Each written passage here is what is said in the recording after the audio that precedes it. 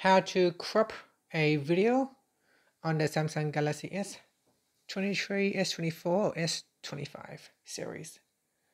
First, let's go back to the home screen by tapping on the home button at the bottom of the screen.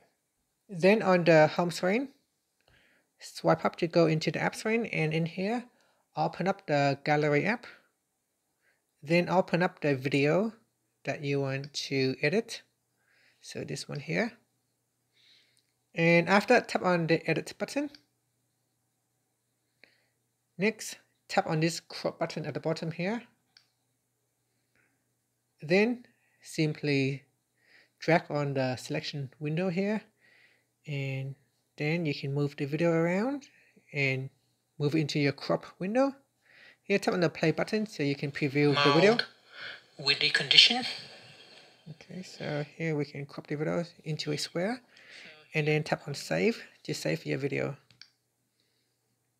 And that's it. So the video is now processed, and after that you will have a new video with your crop size. And that's it. Thank you for watching this video.